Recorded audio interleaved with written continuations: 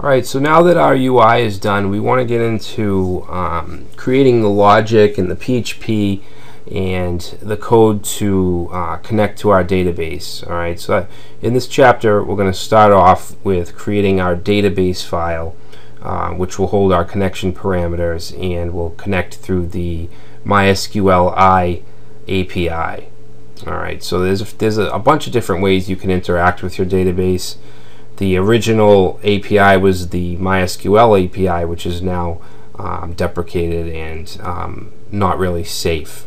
So you want to use MySQLi or something like PDO for interacting with your database. And what we're going to do, I'm not going to say is best practice, but I just want to just make it understandable for the people that are kind of just starting out with this stuff. So let's do that. We want to open up database.php. You know what, let me associate these files with Notepad.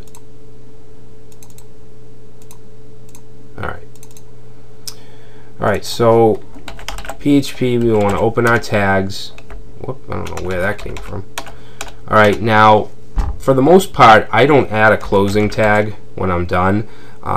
You don't have to. It's in some cases it's recommended that you don't, just to keep from messing with other files. I'm not sure the exact reason, but I very rarely close it if it's the end of the file. Obviously if we're still putting HTML, we'll close it, but most of the time I won't if it's the end of the file.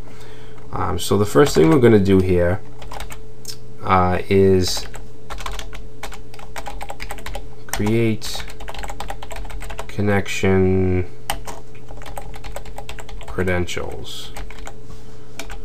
Okay, so we're going to say db host.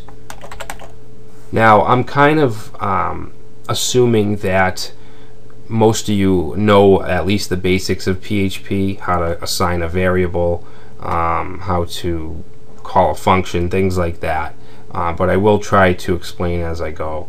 Alright, so I'm going to create a couple variables here to hold the database user, the host, the password, things like that. In PHP, your variables need to start with a $sign. This double slash here, this is a comment. Alright, so I realize that a lot of you probably already know that, but some people may not. Alright, so the host is going to be called localhost, and this is true 99% of the time when working on a server, even XAMPP or WAMP or something like that. Alright, so the next one is going to be the database name. Now if you remember in the first, I believe it was the first video, these have to end with semicolons as well. I created a database called Quizzer, so that's what I'm going to use here. Okay, next is the user, and the user is root, and then we have the password, and this is where you're going to put your password. I just have something really simple. I think that was it.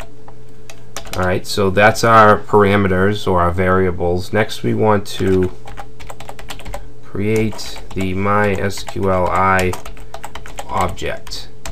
Okay, so we're going to use, when dealing with MySQLi, you can use the procedural way or the object-oriented way. Alright, for instance, if you're using procedural, you would assign your variable to whatever, MySQLi, and to call a function, let's say the connect error function, it would be underscore something like that, MySQLi underscore error. When using the object-oriented version, you use your object variable, and then like this, you need the arrow to call error. And this is the version we're going to use. We're not going to be using a lot of object-oriented styles in this particular application, but we will later on down the line. We'll actually create classes and things like that. Alright, so we want to create this object, MySQLi. is going to be equal to new MySQLi, and then we simply want to pass in our credentials. So db host, and then we want db user and db pass and db name, and this should all go in this order. Alright, and then basically I'm just going to create a simple error handler.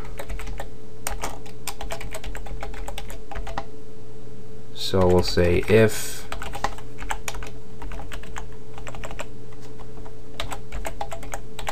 MySQLi connect error, then we want to print out printf connect failed, and then we're going to use these placeholders, this %s. Alright, and then I'm going to do this /n for a new line.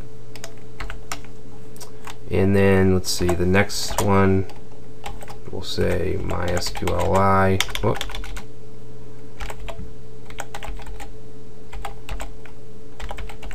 connect error, and then we just want to exit.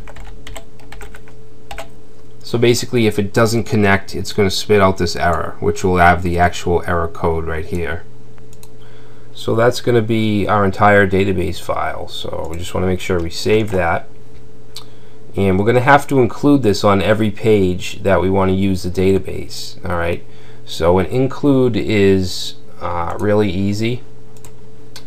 Let's just go to our index. Okay, so before any of the HTML output, I'm going to say PHP include database.php,